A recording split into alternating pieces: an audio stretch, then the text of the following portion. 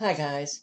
It's really interesting to go back and look at movies and TV shows, even soap operas, which I'm going to get to in a moment, but I want to thank my subscribers who sent along this movie, as well as some General Hospital show that is pretty astounding. But here, this was back in 1963. Fred McMurray in a movie, a sci-fi movie called Son of Flubber. Check it out. You know, Biff, this stuff is labeled dangerous. Oh, now, Hump Boy, look, would I get you into a situation unless I knew exactly what I was doing? Yeah, that should do it. That should do it. I've never seen them so worked up.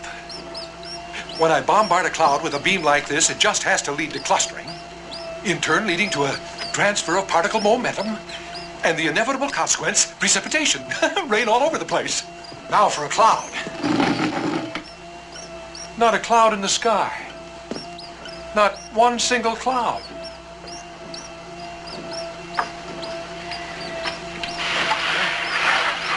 Wouldn't you know it? Well, what have we here?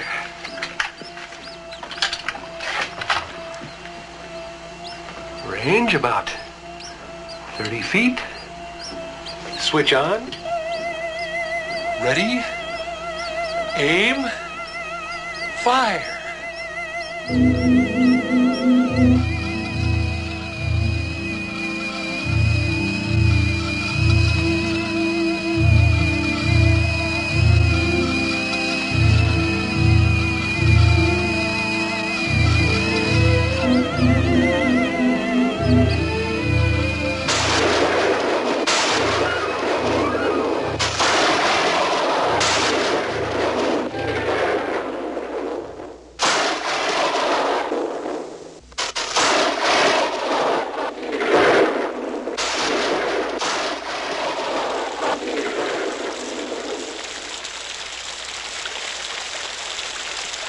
Well, wow. Beams, making clouds, artificial clouds, hitting it with a beam, and voila, you got rain. Back in 1963, do you think some script writer just thought all of that up on his own? Or maybe that script writer had some inside information on experiments that were being conducted. Yeah, I think that's what it is. So, what is this? What's going on in Hawaii?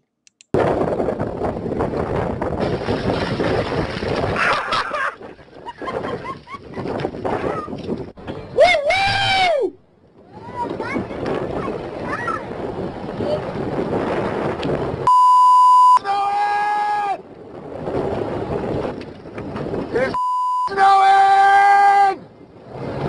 Woo-hoo!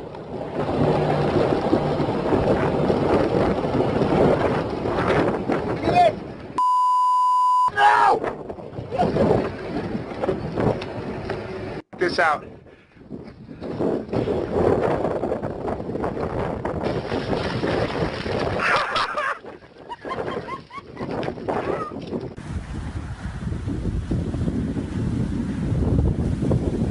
Low altitude snow in Hawaii.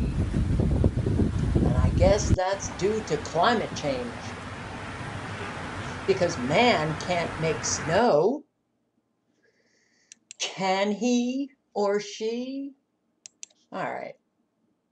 Oh, wow. I did not watch General Hospital.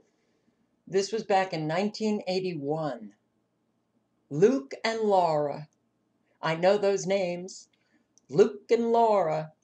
They were big back in the, late 70s and early 80s. But check this out. Wow, have we been told over and over and over again. TV, it could have been used as a real educational tool. Like, I think many of us watching TV back in the early days, so much went over our heads. But if we were, I don't know, had a really active, good brain, you know, watching Son of Flubber, that we might have just researched weather modification instead of just looking at it as some fictional movie, untrue, just made up. Well, now it's the 80s.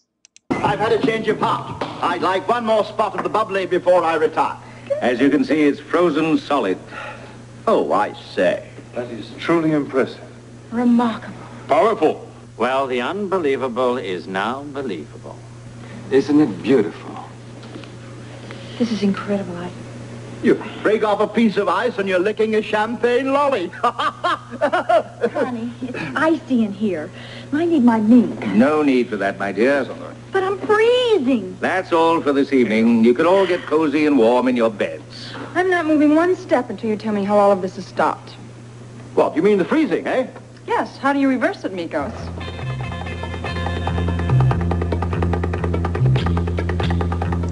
And doesn't he look like that crazy guy, oh God, who was into, you know, the mind control experiments? What was his name? Oh man, I've got to pause you. Oh, how could I forget Michael Aquino? I don't know. He reminded me of Michael Aquino. Anyway, let's move on. This bracket's any colder, we'll be able to skate on it. Must be a tropical island, Robert. I don't understand, man. I don't understand. He's absolutely crazy. Somehow they managed to make it cold up here. Yeah, but how? Maybe that's their energy force. Maybe that's what it's all about. I don't understand how they could possibly do that. Neither do I, but that don't. Well, look, one thing's for sure. Well, We've got to find a way to keep warm through the night. The temperature could keep dropping. She's right about that. Yeah, we could freeze to it. So let's find some way to keep warm, all right? It's going to be a long, long night.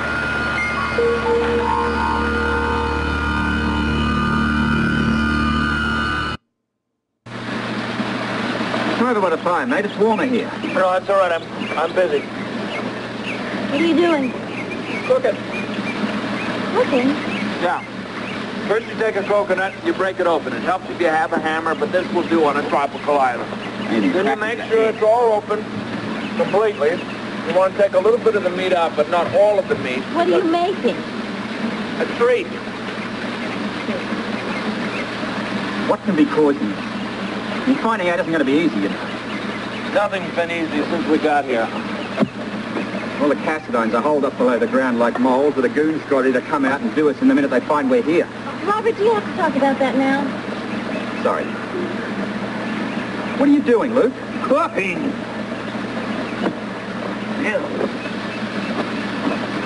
Sorry?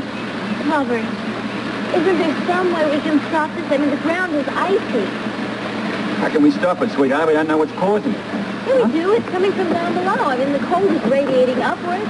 That means we have to get down there if we want to stop the cold. Well, that's out for now.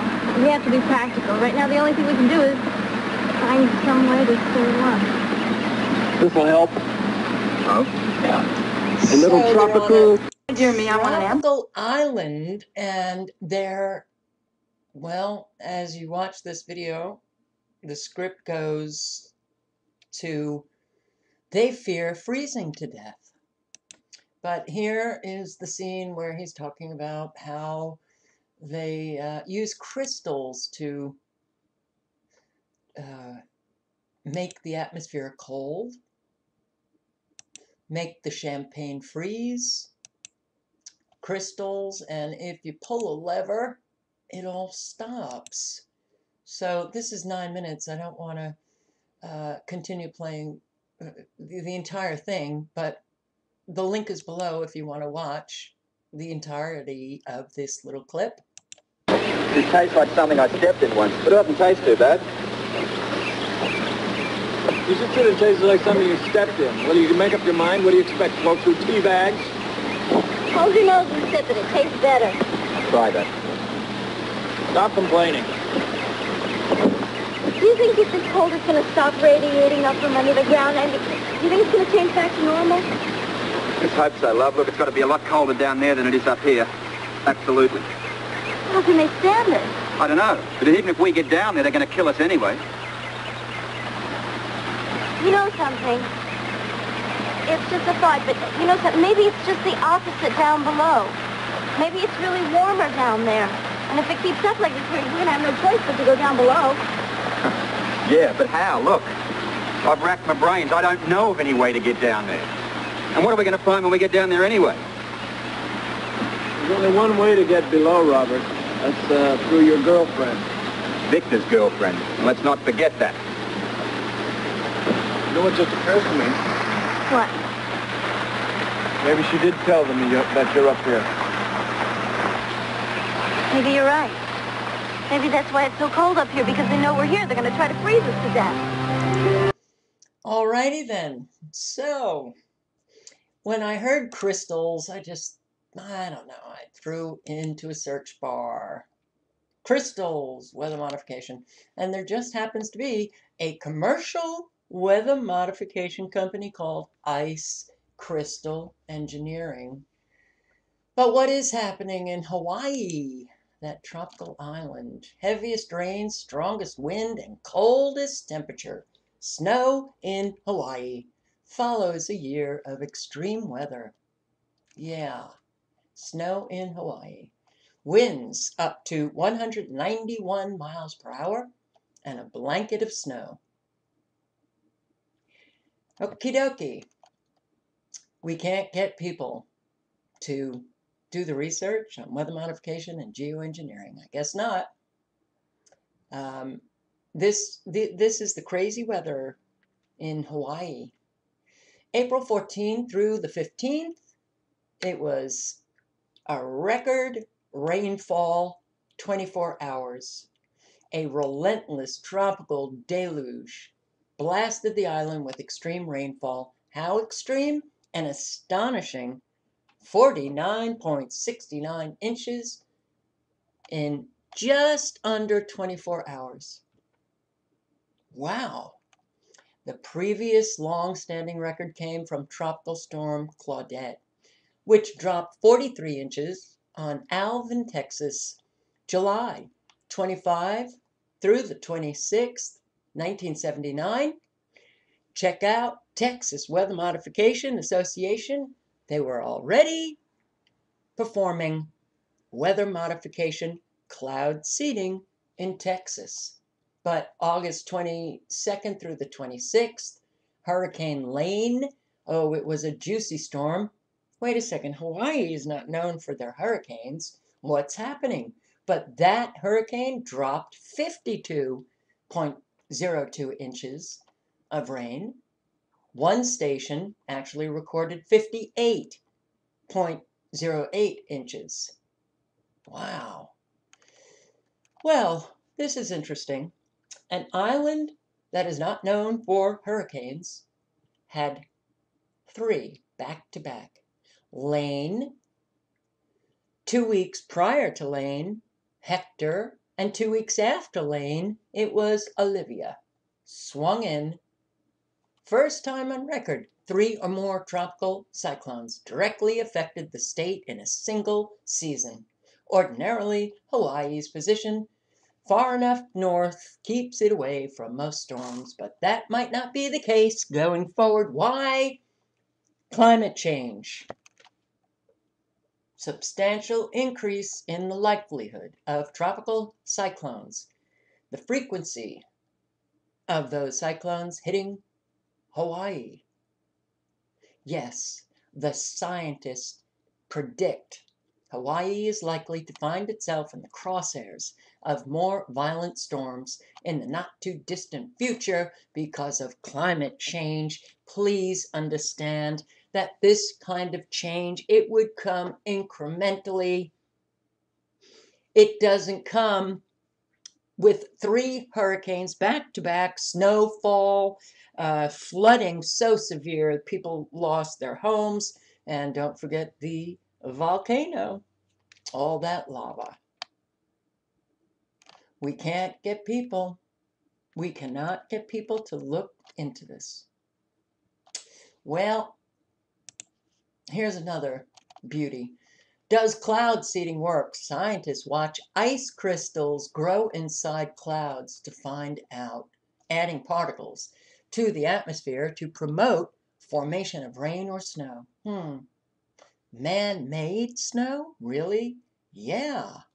Today, many entities across the West, including state and local government agencies, utility companies, and ski areas, seed clouds in an effort to boost winter snowfall. In the mountains, more snowpack means more spring and summer runoff, which feeds local water supplies, irrigates crops, and fuels dams that generate hydroelectric power. That's if it's used for good. Unfortunately, weather is being used as a weapon. So if you can do all that and you read it in these, you can read it all over. Yes, they can create rain, they can create snow.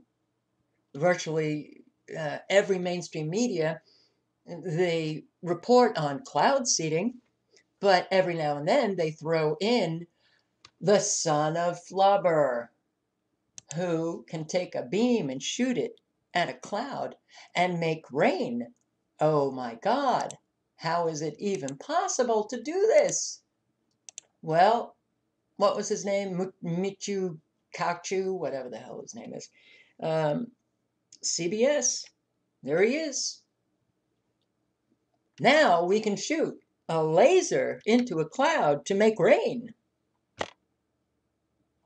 But we're still having difficulty. Well, scary. We are atmospheric scientists and recently conducted a field study to evaluate cloud seeding as a means of enhancing mountain snowpack from winter storms.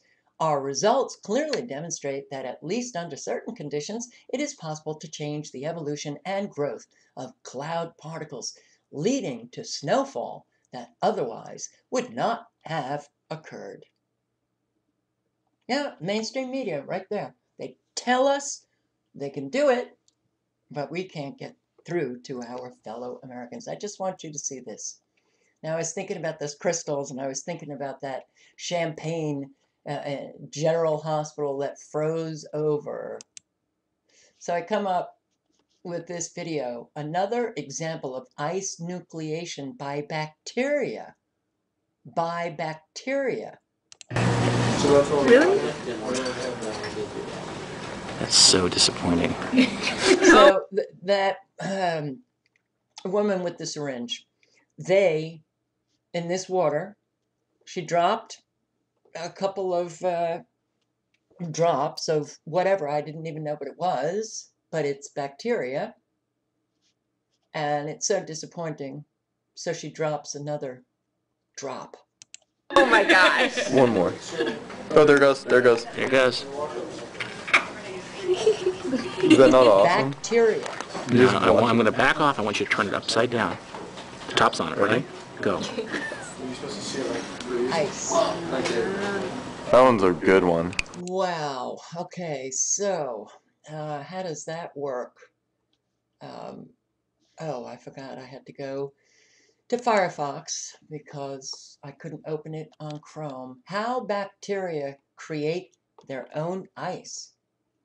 This is something that I never knew. Interactions at the tiniest scale can change the world. I will link below to everything, but did you know some bacteria love the cold so much that they actually cause ice to form?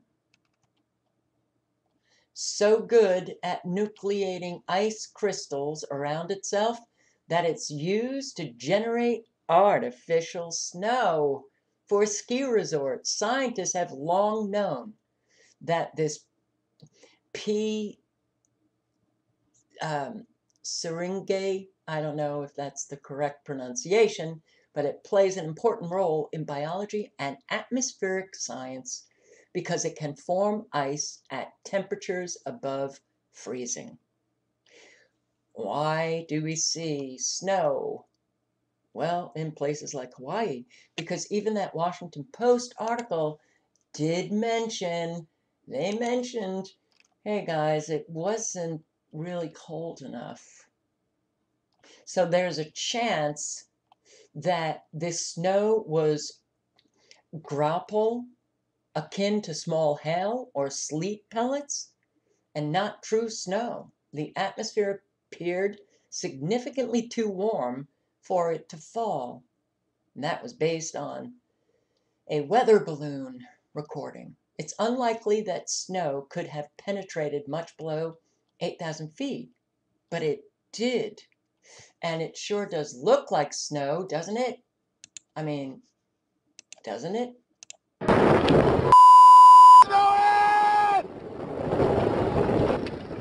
It's snowing! Yeah, okay. Well, could they be dropping this bacteria? Man, oh man, what a world we are living in. Here, I can't highlight on Firefox, but this has specific proteins in the cell membrane. Researchers had to look at specific proteins in the cell membrane to understand how it creates a lattice on which ice can form. Wow. I'm going to pause you because I want to get to the other parts that I want to read. Okay, so the bacterium can then use vibrational energy to remove heat from the area around it, coalescing the water molecules into solid ice. It does all this very efficiently. It is perfectly, or it is perfectly evolved to cause ice to form. And here, that's important. Yes, all of these unique molecular features, very important in the global processes. It's important because, well, this P. syringae has mostly been studied as a plant pathogen, not as a key player in global precipitation. Global precipitation. I don't know if this is what is, being used. So many of us have been voicing that the temperature, the cold, feels like ice when the temperature is really not that cold. I don't know. I don't know, but there are many methods in which they can make rain, make snow. It's not just one way or the other. But yes, tropical islands. Laura and Luke. My God, this is how they might want to kill us, by freezing us to death. All links are below.